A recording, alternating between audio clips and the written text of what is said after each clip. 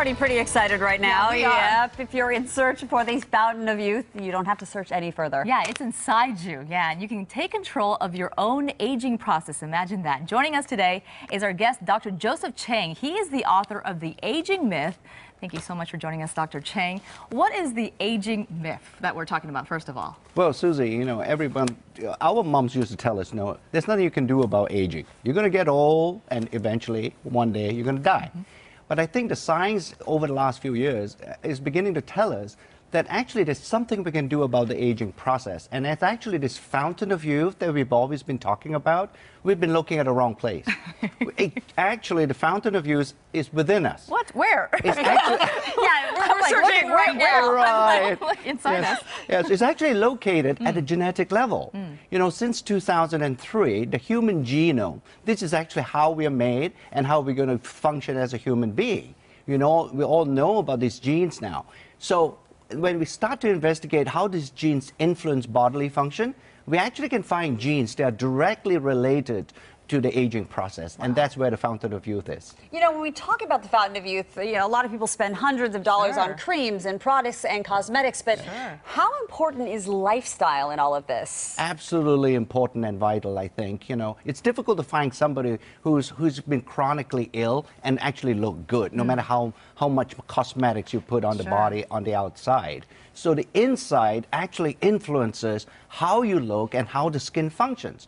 It's great that all of us can use skincare products, but fundamentally, we've got to look inside for how the aging process, even on skin, how we can influence that. Wow. So lifestyle is critical. We talk about exercise all the time. How does exercise play into all this? Exercise is important because what it does is actually when you exercise, the genes in the muscle, they get the signal from the exercise and say, hey, I got to stay young or else this muscle is not going to function in a youthful state. Wow. And that is why that we need to have regular exercise because it also affects the so-called genetic fountain of youth. So basically keeping your muscles maybe from atrophying, or is that what you're saying? Absolutely, because, you know, as we get older and if we don't exercise, and sure, when you're a 50-year-old, you're not going to behave like a 25-year-old.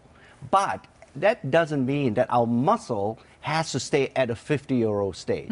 We can keep it young and we can keep it healthy. And foods are essential. What you put in your body, essentially, maybe what you are. Yes, we heard the old adage, isn't it? You are what you eat. Yes. And clearly, I think it's important, nutrition, how you eat, what you eat, and how you sort of nourish your body. Not to overfeed yourself, but to over-nourish that body, that's the key. With what? Nourish it with what? Give some tips. Nutrients, vitamins, all the fiber, all the trace minerals.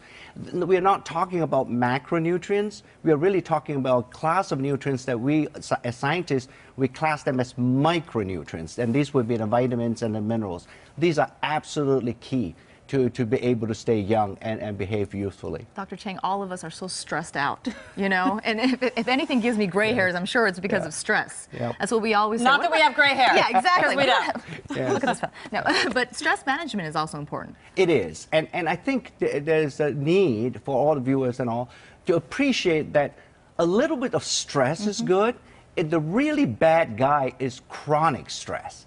That's the key. You do not want to get into a state where you are always constantly under stress. Once in a while, our body is built to be able to function under a stressful condition, or else we would not exist as a human species. Well, you talk about then stress levels, but how do you keep the stress down? I mean, you talk about bonding and reading. Yes. So tell us a little bit about what we can do to keep our stress down.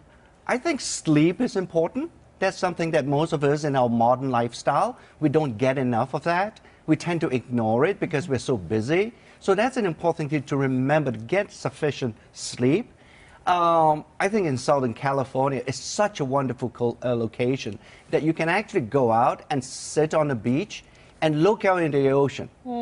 You know, that's really a good stress relieving exercise that all of us can do. Yeah, it might be something little, but it makes a big impact, doesn't Absolutely. it? Yeah. Now, in your book, you talk about all kinds of things, different tips, of course, like we just talked about. But what is the big secret here? I mean, you know, we've heard, you know, exercise regularly, you know, eat the right foods. You know, what is the big secret here? I mean, does that mean automatically we're going to, you know, stay young and have the fountain of youth within us? Yes, I think the fundamental, the reason why I titled the book The Aging Myth is based on the fact, or based on this misconception that aging is inevitable. Actually, it's not now. While we are 12 months from now, we're going to get a year older. Our body doesn't need to get 12 months older. That's the key. That's the myth, that if we do the right things, we can actually influence and reset those genes that are directly responsible for the aging process. Wow. And you can do that for a variety of ways. And we have talked about some of them you can do.